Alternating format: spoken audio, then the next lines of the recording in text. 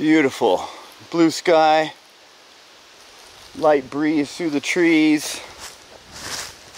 Let me get into some shadows here. So I was driving around last night exploring the acreage, and I gotta say I came across something super sweet. I knew there would have to be a water source for the ponds that were nearby, and I found it. Well, I didn't find the source, but I found something late last night. You guys are gonna love it, every moment of it.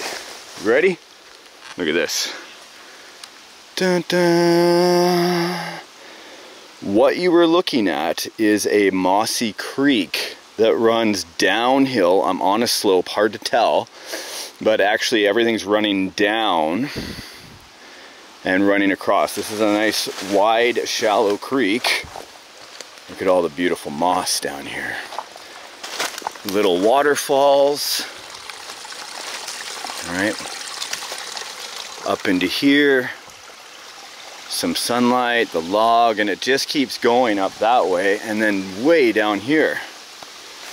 I know, guys, I'm also speechless too. I've been speechless for several days while I've been here, and it just keeps going. I love that it's all moss covered, lush sphagnum moss. Beautiful, a great place for trailing. You might ask, where's Morris? Morris hasn't discovered this place yet. He's going to discover it later on today while we go crawling. Him and I do some father-son time. But first and foremost, I wanted to log on here, do a quick video for everybody, and to send a thank you out to everyone. Something that is from me to you, to all the people that have been sticking by me throughout all the hard times over the last several years. And to come to the table and say, I'm sorry that I had to give you guys a bit of a break. I literally never took a break in 13 years of producing, and I don't want to beat that horse to death, so to speak. But every holiday, every time I went away, everything always had a camera on. And so I really had felt like I had told my story as much as possible. And now you'll see I also had other plans in the background going on, which was going to take a lot of time and dedication on my part and on my wife's part, and of course understanding from my son, for us to get the ranch, the old ranch together, try to get ready to sell that, sell off the RCs, as many of them as I could, and keep the ones that I really wanted, which you guys will be seeing soon. And then of course find a new place to live all the way across the country during a pandemic and major massive restrictions from the government. Saying goodbye to our friends and family, and then, you know, making a massive move, for clearly you can see the difference. The other thing I want to touch on, because I've always been very honest about my health, and people have been asking me about my health, and in fact, those that have watched the channel for a while knows about a year ago I gave away Big Blue, my big Ford F-150, to my buddy Steve, and everyone thought, oh my god, Medic is gonna, you know, if something's wrong, he's gonna die. And I wasn't, actually. There was nothing going on with that other than just good fortune and trying to pay it forward to someone who had also helped me in my life when I was young. And you can't make it in your life without other people, the help of other people. Granted, you can do it on your own, but it's a very different life. Without your support during this entire time, my wife and I wouldn't be in this position where we get to work on our dreams and opportunities. Yes, we've done our own investments and things throughout the years to help us get here and the work, but it really has been as a community for us to say thank you and to open up our lives and to share it with you guys, especially because of all the inspirational messages that we received while we were away. So thank you. So I think the best way for me to say thank you and to move forward right now is to get out Overkill, for those that understand the significance of that, and do a little creek crawling right now. Let's explore. If I only had the Tamiya Tundra, for those that have been following along that many years, hey? A lot of you must have questions on which RCs I actually have left.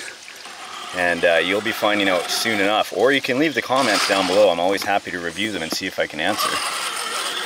This is my first crawl here, guys. Camera in hand, how appropriate.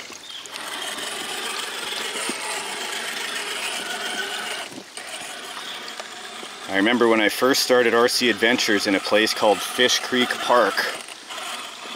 No one really had trucks like this. That's where I took my black Tundra. It had red LED lights in the bumper. I actually fashioned it after Knight Rider. Because as a kid, when I was young in the 80s, Knight Rider, the car, was like all the rage. And they also had Nighthawk, which was a motorcycle, black motorcycle. And they also had Airwolf, which was a black and white helicopter. But they never had like this cool black truck. So I made the Tundra. And that was one of the first RC trucks that was a scale truck ever seen to go in water, and people were astounded that I was able to waterproof it. And then came Overkill.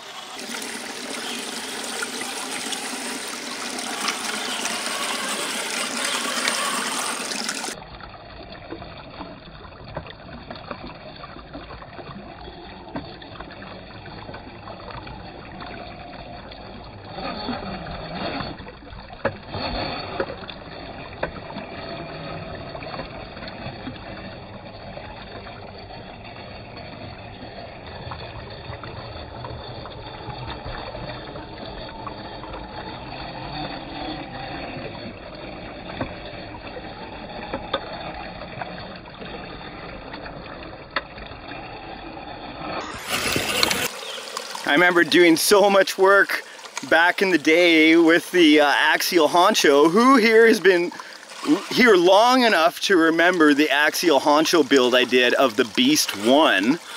That was years and years ago. And in fact, that was the first real build that was done on YouTube of the honcho. Oh, there we go. That's why she's a tough truck. Got a little water on the lens. Did so much promotions work back with Axial when they were actually an independent company. Greg Taniguchi was the marketing director, then Vanessa Ta was the marketing director, and while it was still an independent company, that's how we had RC Sparks on the sticker sheet of the Axial honcho back in the day. What a gorgeous shot, hey? You used to get an RC Spark sticker. A lot of people ask me for stickers now, but I don't even have a sticker guy right now. That's okay. I'll get settled in, don't worry. I'm more focused on getting out on the trails, especially with Morris and seeing what's around here, having fun. Get Jem out here with Pinky. Yeah, we still have Pinky and Overkill. Optimus, of course. I'm loving this, 100% loving this. Yes, I absolutely miss my friends. Steve, Crazy Joe, Pookie, Lyle, all the guys, Tyler, Matt, you know who you are. All the guys back home. And the gals, of course. Everett, brother, I miss you every day, buddy. I know I'll see you out here one day. Everett's got a baby right now, baby William he's contending with, as well as his other, Emmy. That's a handful to have one kid, let alone two. I know there's some families out there that have way more than that, and I commend you guys. That is a lot of RCs to maintain. I know you guys would love to be out here with me right now. We'll get visitors, I know we will. The story I never told the public when I was doing RC Adventures was, for years I did the show at a place called Fish Creek in Alberta, which was a provincial park inside the city. Oh, nice. And after years of doing the show and, you know, doing TTC there back in 2011 and a bunch of other really cool videos, including the Tundra video and a bunch of others, including my original Overkill videos, you know, being told by a conservation officer that I wasn't allowed to be there anymore was a shock and a big bummer for the show. Now, I did have the ranch at that time, and I thought there's got to be some way I can get to a beautiful area where, you know, I can understand where it's very overpopulated and they don't want RCs in a provincial park like that. But I needed to find a place where I could openly do the show, really explore the hobby the way I wanted to, without the limitations of laws like that holding me back. And I've always believed in tread lightly and leave the world a better place, a little better than when you came here. You know, I wish more people would do that. Let's see if I can work my way out here. Yep. There's secrets to building a tough truck, my friends. Especially if you go into competitions. I had 10 years of filming tough truck competitions and building them. Oh yeah! And Overkill is definitely one of my favorite builds ever done.